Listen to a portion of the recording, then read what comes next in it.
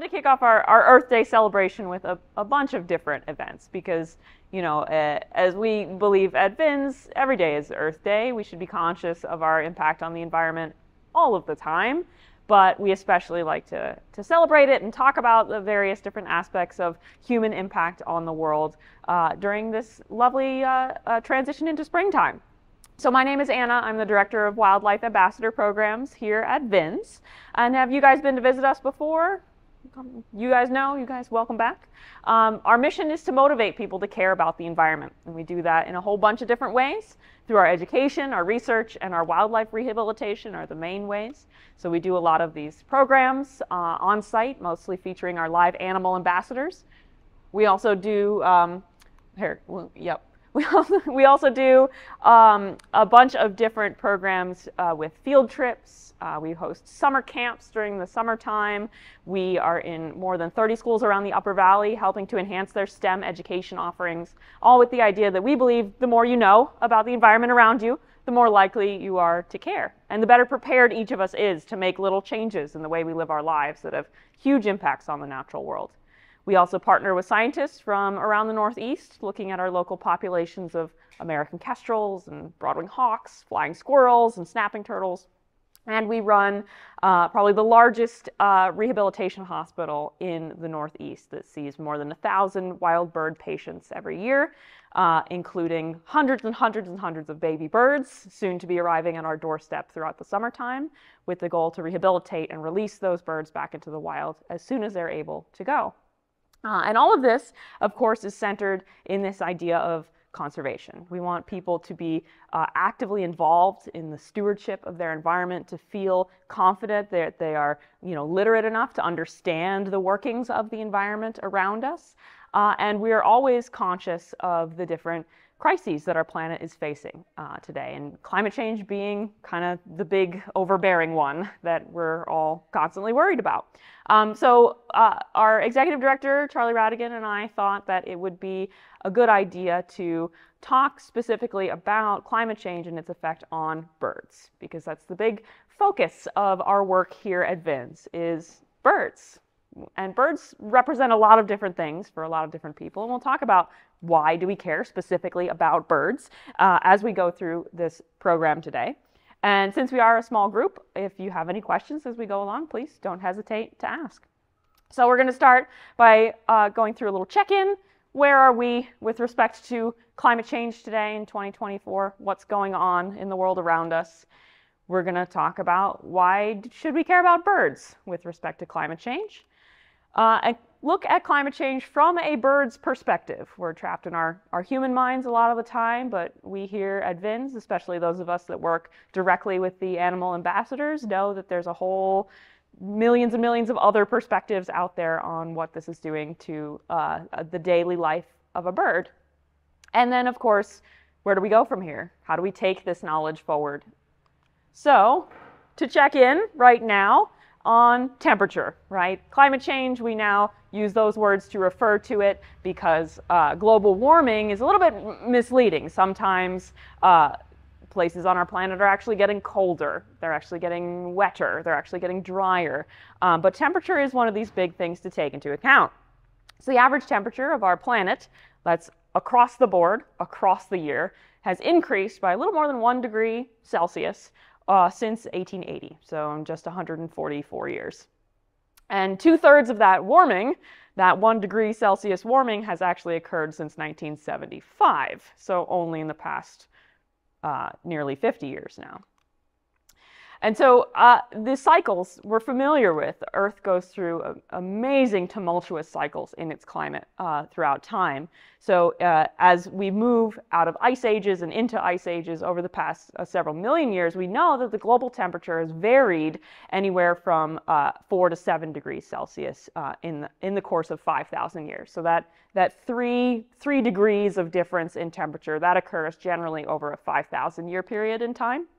But in our past 100 years, the temperature has climbed that 2/3 of a degree Celsius, roughly 10 times faster than that ice age recovery warming that we typically see in the natural cycles of our planet.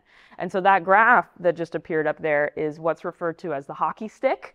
So it's showing you the different average temperature of the globe since the year 500, right? And we see there's a lot of up and downs, and a lot of up and downs, and a lot of up and downs, and then my face is blocking the most of the hockey stick, but you can see that line that goes straight up off the edge of the graph. And that's what we're talking about when we talk about the rate of global warming. Yes, we're warming, and yes, we have done so in the past, but it's just on an order of magnitude, several orders of magnitude faster than it's ever been happening before.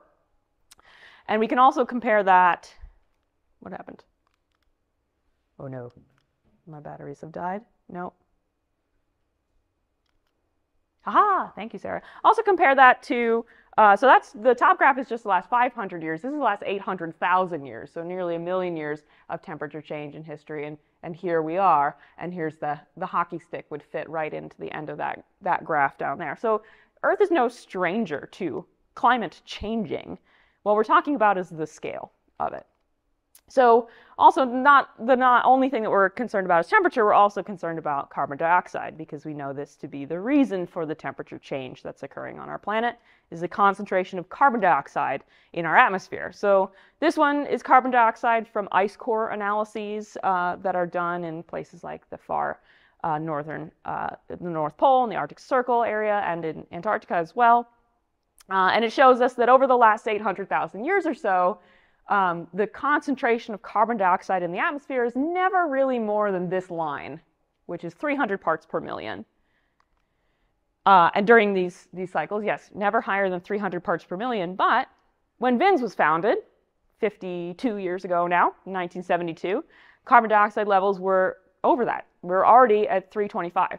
And this was when conversations about climate change were getting started. In 2013, global levels of carbon dioxide surpassed 400 parts per million for the first time, so far as we can tell, in Earth's history. In 2023, in March, which was the most recent, fully analyzed data that I could find, global levels were at 421 parts per million. So they're going up, and they're going up fast. So what's being done? The UN is one of the leading global organizations that has taken on bringing different countries together to talk about what we can and should be doing to combat climate change. COP28, the different COP conferences, was held just recently in the UAE, and the world leaders that met there reaffirmed the promise that governments had made to limit global warming to 1.5 degrees Celsius beyond pre-industrial levels. So as I mentioned, we're just above 1 degree, and we're trying to limit it to 1.5 degrees. So we're really, really against the clock with these promises that we've made to the rest of the world. This agreement, which was originally forged in the Paris Agreements, has some stipulations to it. In order for us to achieve this goal of limiting any further warming to 1.5 degrees C, we have to move away from fossil fuels. We have to move away from coal power. We have to halt and reverse deforestation. We have to reduce methane emissions, and we have to switch to electric vehicles, those being some of the most prevalent reasons for carbon dioxide and other greenhouse gas emissions into the atmosphere. So that's kind of where we are. But why birds? This is all very, very human-focused stuff right now. How does this affect birds, and why do we care specifically about birds and climate change? Well, it's a big focus of what we do here at VINS. In the summertime and throughout the year, we're doing education programs for hundreds and hundreds of school groups that come from across Vermont and New Hampshire to visit us, to learn about our native wildlife species. And we know, as we see the years go by, all of the different kind of changes that we can expect in the way that the trees are blooming out and the timing of the leaves falling and how much flooding we experience in July every year now. This is something that's at our doorstep already. We like to teach with animal ambassadors specifically because they have such a charismatic presence. Everyone wants to be up close and personal with an owl, and it's an easy bridge to get people talking about larger issues if they also affect this animal that we care for.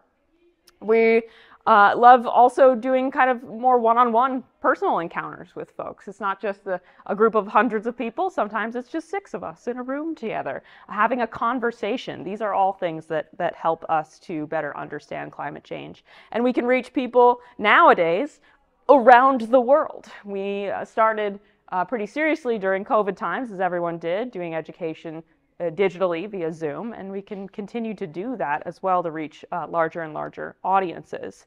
I was just chatting earlier about some of the large audiences that we've been able to reach. This was a program that we did at the Hopkins Center a number of years ago, and it's just a really easy connection, I think, for people to make, because birds are so wonderful to be able to watch in flight as they behave. They're accessible to a lot of people. You just look outside and there's a bird right there. So we love being able to make that connection for folks. But what roles do birds play in our ecosystems? So they have a lot of different things that they do out there in the environment in the absence of us. And sometimes we'd refer to these things that they do as ecosystem services. These are things that birds do that we require in order to live a healthy life here on the planet Earth that we would otherwise have to build infrastructure and put money towards and pay for. Things like nutrient cycling, right? A little waxwing that eats a berry, that then flies over here and poops out the berry, plants a new tree, right? That's a tree that we didn't have to plant. The colony of gannets that you can see right here, they are also contributing to the cycle of nutrients by pooping, by creating this incredibly nitrogen-rich resource that just piles up on these otherwise barren, rocky islands. That historically people have harvested that guano, that bird poop, in order to add nitrogen to farm fields to produce more vegetables, to produce more food. So that's bringing nutrients out of the ocean, that these birds are hunting fish, back into the landscape where they're used to produce food crops. We also see birds responsible for balancing different populations as a predatory species, as many of them are, like our red-tailed hawk there, with a little chipmunk.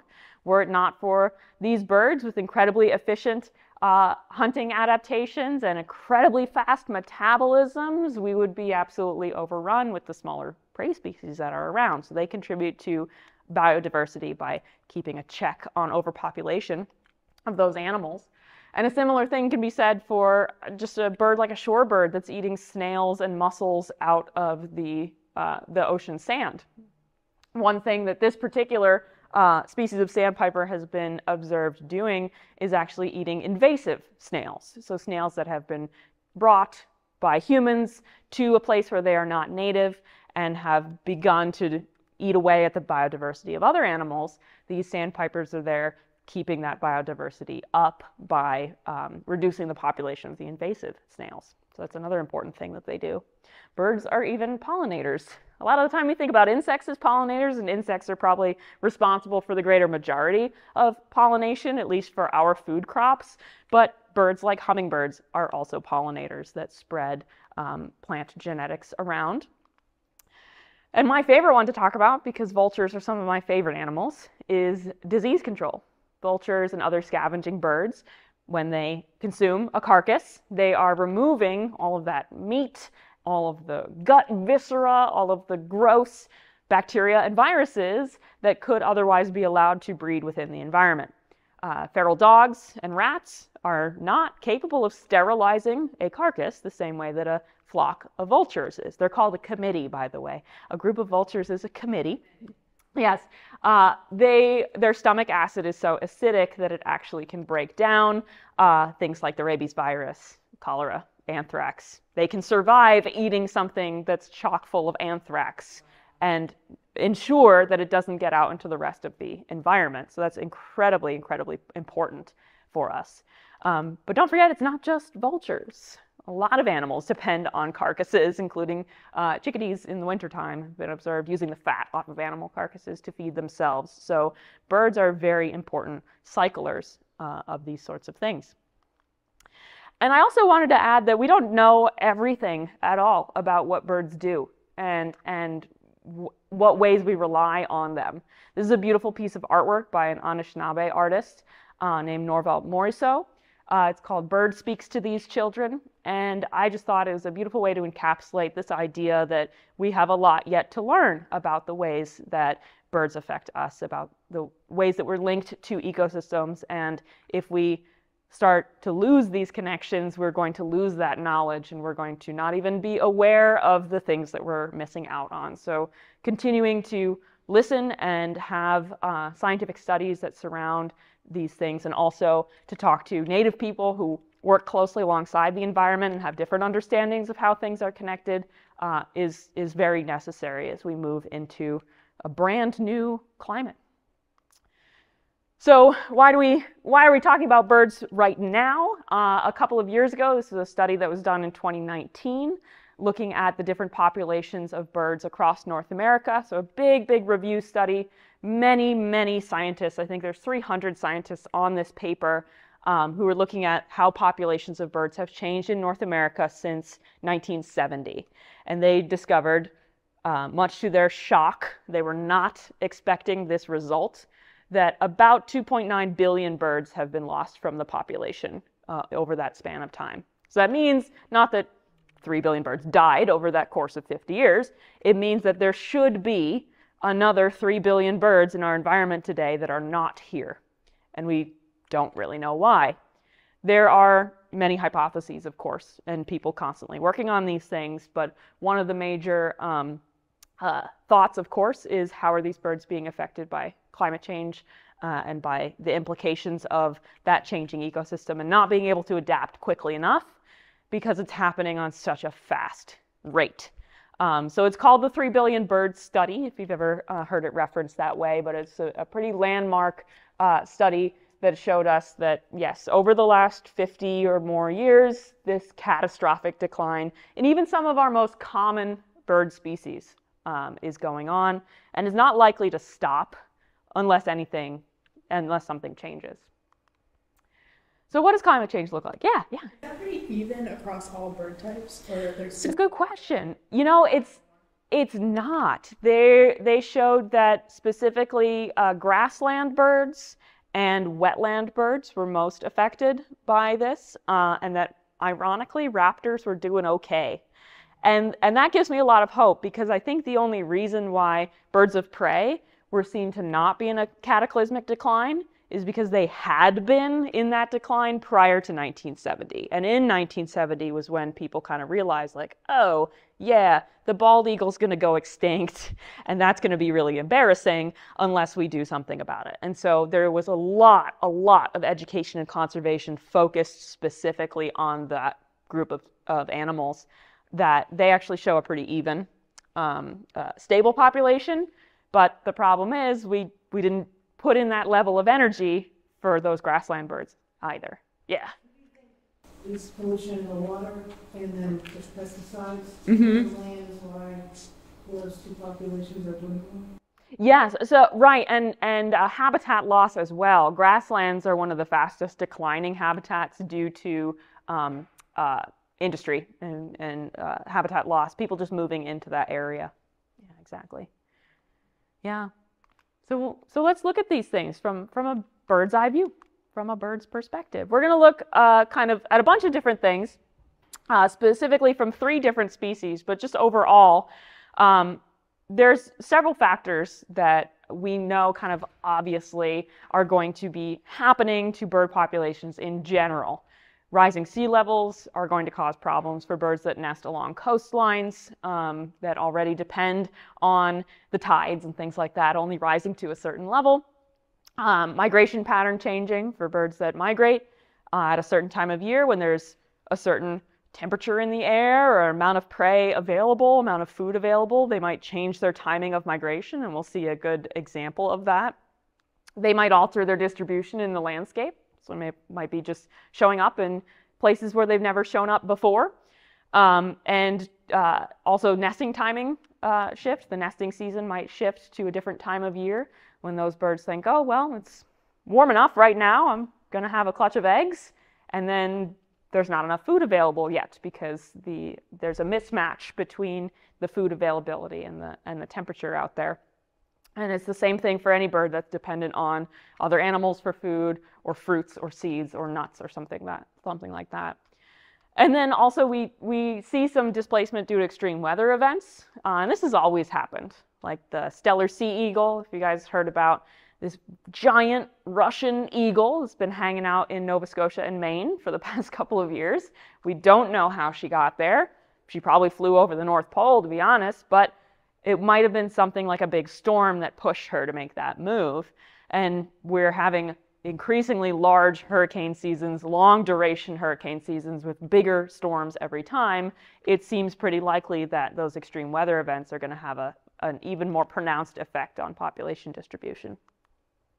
But we'll start with a very charismatic focal species, for us at least here at VINS, the snowy owl. They go by a couple of different names. Bubos scandiacus is their scientific name. Bujonival is the Spanish name for them, and Arfang de Neige is the French name for this bird. This is our very own LaGuardia, the male snowy owl that's on exhibit here at VINS. So under the limited global warming that was part of the Paris Agreement of the 1.5 degrees C of warming, we'll see through these studies done by the Audubon Society that over the next 30 to 50 years, that snowy owls will lose 19% of their winter range and more than half of their summer range. So this is a bird that does move back and forth between habitats during the seasons. And their winter range, they tend to come down here to us.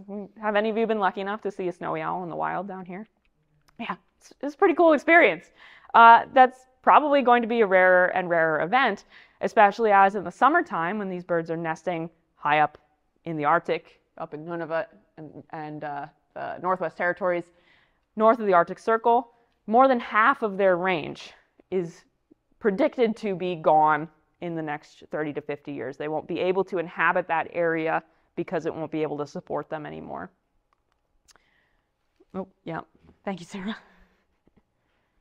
So what is that going to look like? Well, we always associate these owls, right? They're snowy owls. They're pure white as the driven snow because they hang out in the Arctic all the time, right? That's their camouflage. But if there's no snow, they kind of stick out like a sore thumb. And this happens to them anyway, right? In the summertime in the Arctic, it's not like there's snow on the ground all the time. But when there's snow on the ground none of the time, suddenly their camouflage is not going to work out so well for them. But it's not like they can just change to becoming a different color because those white feathers have another purpose. Living this far north in the Arctic, they don't get a lot of sunlight. And we know we all need sunlight to produce vitamin D in our skin. And those white feathers allow the vitamin D to get through the feathers to the skin, allow those sun rays to help them produce this vital nutrient. And if they have to grow darker feathers, they won't be able to do that, even though the amount of sunlight in the Arctic isn't changing for them. We might also see them simply overheat. Snowy owls are very, very sensitive to temperature, and this guy sitting right here is sitting with his mouth open. Birds can't sweat. We're very lucky as humans. We're one of the only animals that can sweat to cool ourselves off, but they have to pant to cool down and do water exchange over that membrane in their mouth. So they might simply not be able to inhabit certain places because they're just too hot to live there. We might see them start congregating in certain areas where there's an abundance of food. So this is just a photo of several juvenile snowy owls and probably mom or dad hanging out, offering food to them. Near this coastal range, there's even another one in the background. Look at that, I didn't even notice. That's probably mom and dad, and these are the juveniles, to be honest. But in these places, they're going to be congregating around food sources, and that makes them really vulnerable to a lot of different things. To predation, for one, for other animals coming and eating them, and also to disease. If one of these owls has avian influenza, all of them now have avian influenza because they're in such close proximity to each other because they have to be. And we also see, a lot of the things that we don't know yet about birds, and a lot of the personality that comes through. Any of us who know Snowy, the female snowy owl, who's on exhibit very well, know that this is a perfect illustration of her personality. This is an Inuit carving of a snowy owl, and the cultural significance of these owls to the Inuit people of northern Canada is so deep and so running through their culture that losing the snowy owl from the range where they coexist is a cultural loss to those people as well. And those of us that enjoy seeing snowy owls when they come down for their winter migrations to places like Grand Isle or Plum Island off the coast of Boston are going to miss out on that if they're not coming down here anymore along our beaches. So the next bird we're going to focus on is a little bit different. It's also a migratory bird, but does a completely different kind of migration, the hermit thrush. Does anyone know what's special about the hermit thrush in Vermont? It's our state bird. Yeah, the state bird of Vermont is Catharus guttatus, the hermit thrush, and they're really beautiful. And I think, nope, I have to poke it on the computer, but this is what they sound like. No, oh dear. Well, we'll have to play with it later then, because they have a beautiful, beautiful song. Hermit thrushes are found here in the summer in Vermont, but they migrate south to Central America and northern parts of South America during the winter. Their summer range, under the conditions of only 1.5 degrees C of warming, we're going to lose a significant portion of that. Oh, we've got a hermit thrush there. Go for it. Right?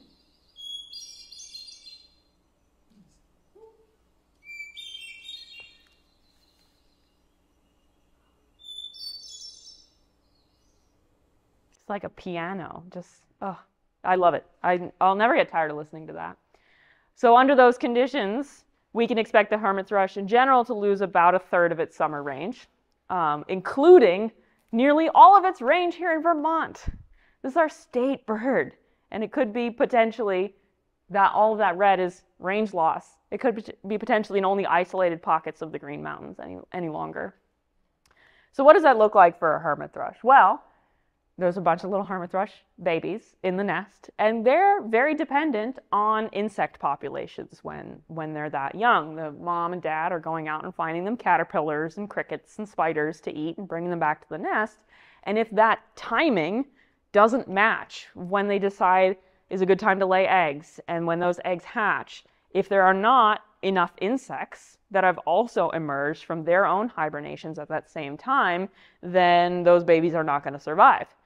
Potentially, the hermit thrush family would re-nest. A lot of birds do this if they have an early nest failure. Maybe the eggs don't hatch. We'll just build another nest and lay more eggs. But there's a limited amount of time in the summer, and now you're late and delayed behind all of the other species of thrushes, our robins, our Swainson thrushes, the bluebirds that are also dependent on the same set of insects, and it becomes this kind of negative feedback loop. They also, when they're adults, they eat a lot of fruit, and the timing of these fruits emerging on plants could become mismatched as plants make their own decisions about when to put resources into becoming a flower, becoming a fruiting body. And for hundreds of thousands of years, hermit thrushes have relied on a specific timeline for these sorts of things. To fuel up for migration, to make that 1,000-mile trek to South America, you need a lot of calories. And so you need to know that you're going to get enough food before that happens. If you decide not to migrate, to wait a little too long, perhaps into November or December, because it's still warm and there's still fruit around, these extreme weather events can hit us, can happen, and a hermit thrush might get caught in a snowstorm up here without any food to eat, and now can't finish that migration because they didn't start early enough. Actually had this happen. Our local hermit thrush, who nests next to my garage every year, came back the day of that gigantic snowstorm that we had most recently, like 3 weeks ago in April. I looked out my driveway at the 28 inches of snow that I had, and this little hermit thrush bobbing around in my driveway, like, oh, I'm so sorry, man. Bad timing.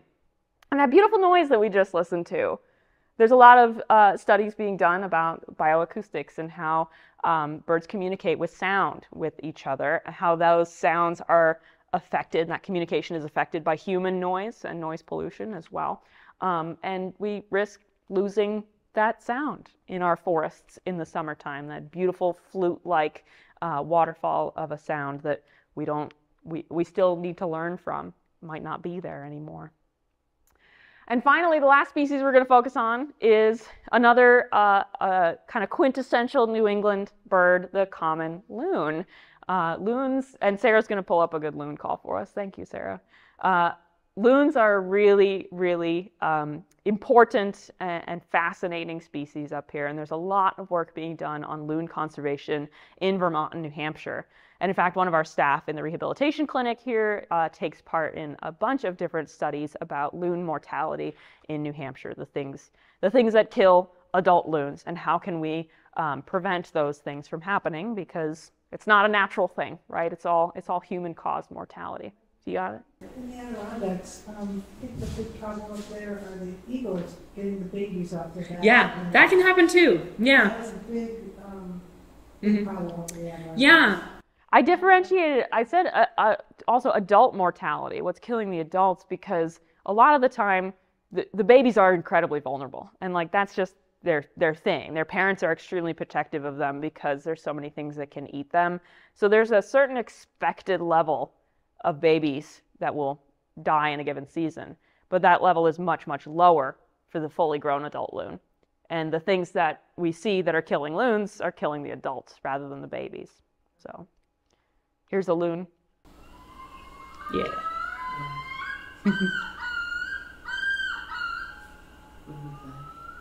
There's nothing like just hiking along a pond in the fog and hearing that just out of nowhere. Or camping and sleeping at night and Oh, it's so wonderful. We love loons here. So loons, again, under the 1.5 degrees C of warming that's been part of the Paris Climate Agreement, they'll expected to lose about 12% of their summer range from here in North America. And that includes a large portion of their range in Vermont. So here's the outline of our state right there. So it's absolutely not everything here, but all of the red would be range loss for the loon. And then all of the orange is, should we fail to keep global warming to 1.5 degrees C above pre-industrial level, should it become 2 degrees, or God forbid 3 degrees, then they lose the orange and the yellow parts of their range as well. So what does this look like to a loon? Well, there's a loon panting, right? They're not all that tolerant of really, really hot temperatures either. Fortunately, they hang out near water. They've got a lot of opportunities to stay cool. This guy can just pop right into the pond to cool off a little bit. But what about the eggs that she's sitting on? And what about the babies in the nest that don't have that opportunity? So heat is just as much of a problem for these guys as it is for the snowies. There's the little babies, right? Very, very protective mom and dad of those little babies. They typically don't have too many of them. 2 or 3 at most is typical for a breeding season. So they're not reproducing very fast. Any loss of the adult population is not going to be rapidly replaced by the amount of young that are coming in. So that's an important thing too. But while we're talking about like food provisioning and the food that they need to raise their young, if there's not sufficient fish in that lake because there's something wrong with the timing of the fish coming out of their brumation and reproducing and those cycles of nutrients within the pond, that will also affect how much the babies are able to eat to be able to grow up big and strong and become adult loons and make their own migrations as well. The problem about migration for loons is a really, really dire one, because I don't know if you've ever seen a loon try to walk on land. They really can't. They really, really can't. They're so efficiently built as divers that their feet are all the way at the back of their body. And so in order to get up on land and walk around, they fall over on their chest. They really can't. When we talk about them as beached loons, when a loon is out of the water, they're almost completely powerless. They also have long, thin wings that help them to navigate while they're diving and fly really quickly for their migration, but they need a long runway to get up and out of the water. They can't just take off into the air. So with our warmer temperatures, if an individual, a juvenile loon like this guy, decides, you know what, I'm not going to migrate this year. It's November, it's pretty warm, the lake is still open, there's still fish, I'm going to stay, and then we have a cold snap, then the loon is frozen into the ice and can no longer leave. Fortunately, sometimes there are people that can go out and help. Some people go out and rescue this poor loon that was stuck in the ice, but it's becoming a more and more frequent problem, especially up here where we do get those kind of strange cold snaps and warm spells, that loons, as many birds who migrate, they make the decision whether or not to migrate day to day. Maybe I'll leave today, maybe I'll wait until tomorrow. And with our warming climate up here and our warmer, wetter winters that we're experiencing, an increasing number of loons are saying to themselves, it's not worth migrating right now, I'm going to stay. And then they get stuck. But another problem that, again, our staff here at VINS are working on is the spread of diseases among these birds. With warmer, wetter temperatures come the spread of different viruses and bacteria, mostly through the insects that can transmit them. And so loons are actually experiencing an epidemic of malaria, of all things.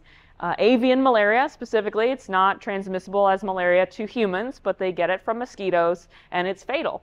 And we're seeing a lot of adult loons contract malaria and die because they're being bitten by mosquitoes that would not have previously been able to survive up here without these conditions of a warmer, wetter climate. So every loon that we get into our rehabilitation clinic, we test them for malaria just to see if they have it, even at a low level, so we can get a good map of where it is within the population, and it's absolutely everywhere. Yeah. So, what do we do? That was a lot, right? It's pretty heavy stuff. I'm not denying that this is super heavy stuff. And I've, over the years here as an educator at VINS, been tasked with talking to many different groups of people about climate change. And it's never easy because it feels like such an enormous problem that's beyond each individual of us. But I always say that that's kind of the point. It's not up to one person. It's up to a whole community of people to figure out how are we going to cope with this. And so we're going to go through what is already being done and what are some more things that each of us can, with our own skills and passions, choose to contribute our time to. So, there's a lot of different things. You hear it all over the place. All the different things that you can do to reduce our impact on our climate. Drive less, fly less, use more efficient light bulbs, public transportation, walk, eat locally, eat less meat, blah, blah, blah, blah, blah, blah. All of this comes down to reduce carbon emissions. That is the one thing that we need to do. Those items all contribute to reducing carbon emissions, but as soon as we get down to that's the crux of the issue, that is the only thing that we have to do. That's just one thing. Pretty easy, right? So Project Drawdown is a great a NGO. There's an organization, kind of a think tank of scientists from around the world who are working on this concept of drawdown, not only to stop producing new fossil fuel and carbon dioxide emissions, but to draw down, to take those industries offline and replace them with other non-emitting industries, to take a certain amount of carbon out of the atmosphere, to bring us back down, hopefully, below 400 parts per million over the next couple of years. So they recommend several different actions. This is a big wheel of the 80 different solutions that Project Drawdown calls out as these are the most important things that you can do. So we're going to focus on kind of the top 5 of those.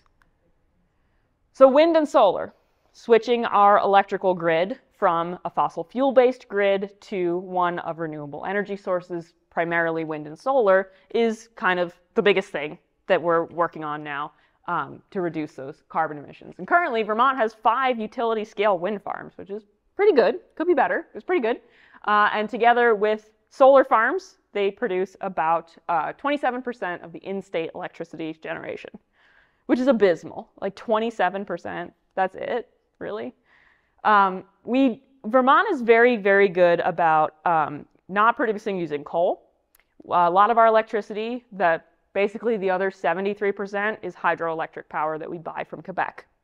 So that is also non-emitting. Dams have their own issues, but we can certainly do better and be a better model for the rest of the United States on how to do wind and solar well. But what else can we do? We can voice support for new wind and solar projects when they come up. Sometimes we have a little bit of NIMBY here, especially in Vermont, the not in my backyard sentiment. Like, yeah, that's fine, but don't put the wind farm in my personal backyard, my space. But that's not okay, because then it just gets put in someone else's backyard. So we have to be supportive of these new projects as they come in and try to be helpful. And also, speak up and discerning if we think that maybe don't put the solar panels over the wetland with the endangered species of ferns in it. Maybe move it over 100 yards. But, don't lose that support for the project as a whole. You can put solar panels on your own roof. That's always fun, because if you produce enough solar, then the electric company has to pay you. Green Mountain Power is our main electric company here in Vermont. They've not been the best about this, as I'm sure you can imagine, because they don't want to pay the people who had been paying them. But if there is enough momentum behind it, as solar CSAs have begun to do, then that is how change can get made. Join a solar CSA. These are a group of homeowners within a neighborhood who've decided, you know what, we all are going to go solar together. We're going to, have this little piece of land that's communal to all of us, and all go into purchasing the solar arrays, and then all use the electricity off of it.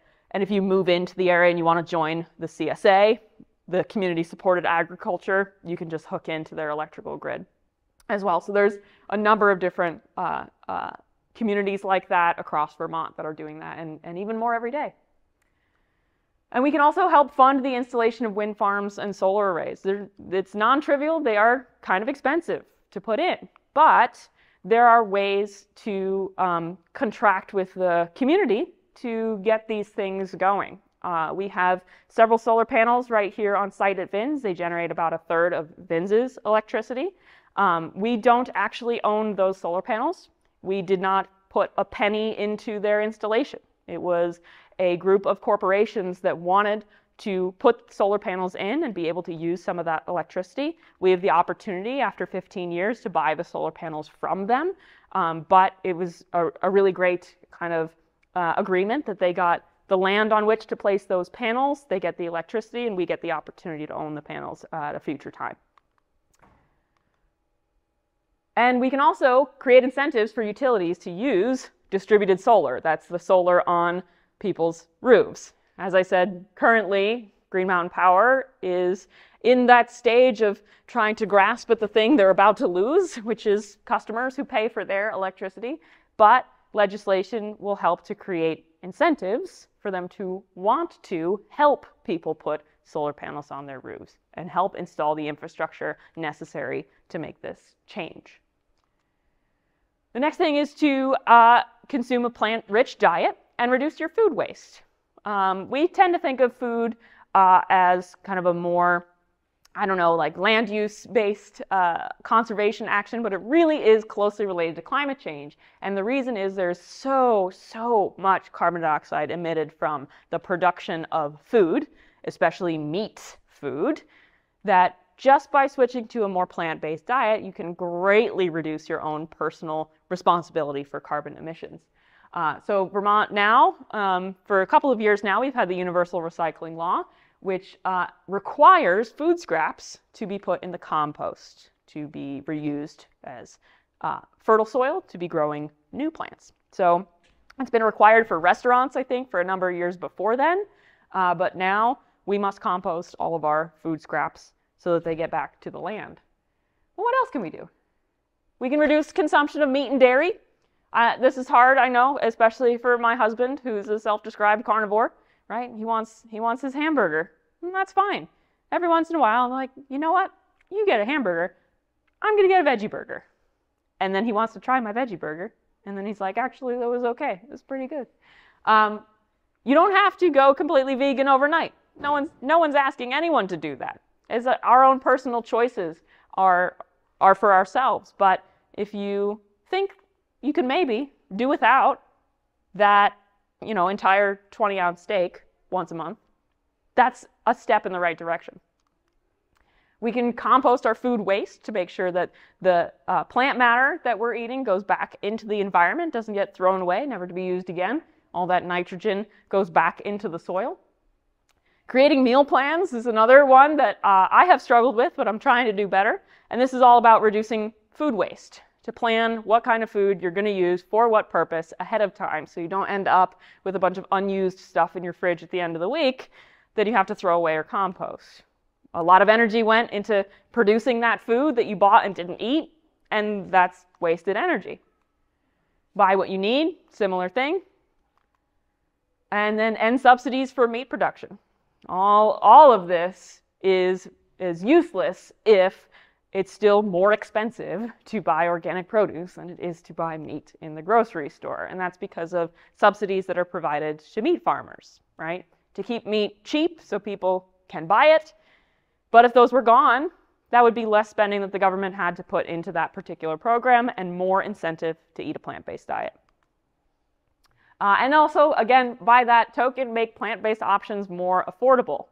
Things like that veggie burger that helps to transition someone who's used to eating a hamburger onto a veggie burger. Those plant-based options should be less expensive than the meat option.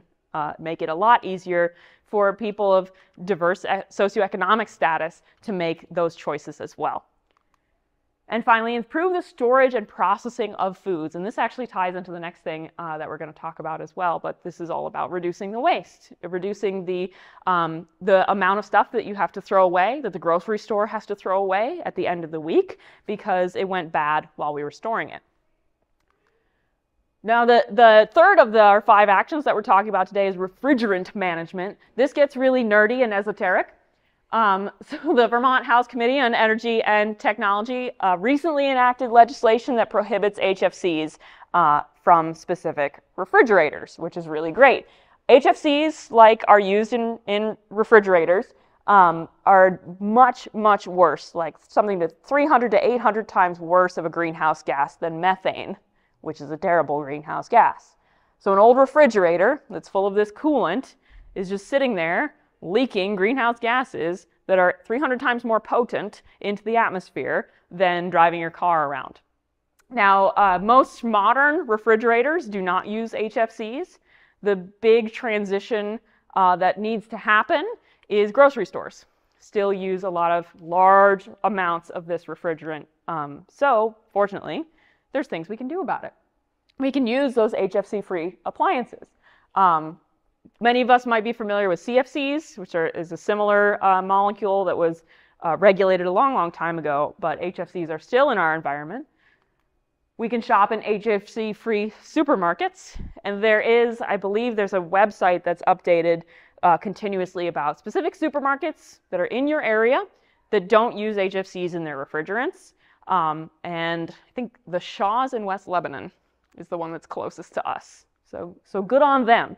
But if we patronize those stores and say, hey, I'm choosing to shop here because of this specific reason, and let the managers of those supermarkets know that that's the reason, that's how we're going to push them to make a change. ClimateFriendlySupermarkets.org, that is the website. Dispose of HFC appliances properly. I drive by a house on my way to work every single day, and there's an old refrigerator sitting on the front lawn. One of these days, I'm going to go knock on their door and say, hey, can you maybe do something about that? There are companies throughout the United States that all you have to do is call them, and they will come and pick up your old refrigerator, your old barrel of coolant, and dispose of it properly. And sometimes they'll even pay you to take it because they can recycle the materials that are associated with it. And we can advocate for the ban of production of new appliances that use HFCs within them and just do away with this problem entirely. Forest restoration is the fourth of these actions, which is very near and dear to our hearts here in Vermont, of course. Our state is about 75% forested, and New Hampshire is a little bit more. I think they're closer to 80% covered in forests. So Vermonters, I think we already do a pretty good job of helping to minimize forestry pressure, and there's certainly very, very limited, if any, clear cutting that goes on in Vermont. Forests are managed with climate and species biodiversity in mind here, with specific timing of the seasons of when to harvest lumber. So those are all things that are helpful in terms of how do we rebuild forests in other areas and maintain them in a way that they are economically productive for the people who are living there, but also productive in terms of carbon sinks for dealing with climate change. Shade-grown coffee is another thing that falls into this category. Coffee is one of our favorite products to consume, and it can be grown in the shade. It can be grown under a canopy of trees. It doesn't need to be on a clear-cut plantation. So looking for that little label on your coffee that says this is grown in the shade, that's a huge way to vote with your dollars about this sort of stuff. So what else can we do? We can provide our support for land protections, voice support for protecting expanses of land. Here in Vermont, the Nature Conservancy and the Vermont Land Trust do a really good job of that. We can encourage entrepreneurs towards sustainable forest income, people that live here, but also people living in other countries who make their living off of forest ecosystems right now. We can help teach them these sustainable practices that we've learned over decades up here and give them a chance to continue to use the forest for income for many, many decades to come.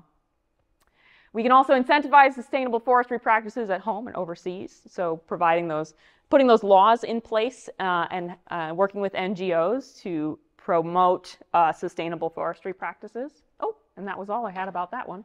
So the very last thing that's also near and dear to our hearts here at VINS is health and education, is educating people. Having conversations about all of this stuff with other people is huge, because I think most people in their hearts, they sort of know peripherally about this is a problem, and they know that they want to help, but they don't know what to do. They don't have one action that they can take. And also educating people about the power that they have, essentially, to make choices and to make decisions in the world. So education and access to healthcare, especially for women and girls, is really, really important. Empowering them to make decisions about their household and make decisions about their income. And an individual can discuss climate change and environmental issues with other organizations and support organizations that are providing this education. As a community, we can make healthcare and education access a basic universal right to everyone within the community. Just like our other unalienable rights, it seems pretty obvious to me that access to information should be a guarantee for everyone. So those are the kind of main 5 things that Project Drawdown and many scientists working on climate change advocate. These are our focal areas that we need to be working on. And the reason for it, and I hope this video will play, as we know, we're all here because we love birds. Is this video? No, it's not going to play. Do you guys know about a starling murmuration? Yeah. Murmurations are a type of flight that is done by mostly prey animals. There it is. This is a type of flight that starlings and other small birds do, especially when they are being preyed on by something like a peregrine falcon. They sort of act like a fishball in the ocean. And it's sort of unimaginably gorgeous. We don't really know a lot about how they achieve this type of motion, all moving together. This is a couple of 100,000 birds all moving together. And so we know from the 3 billion birds study that we saw earlier that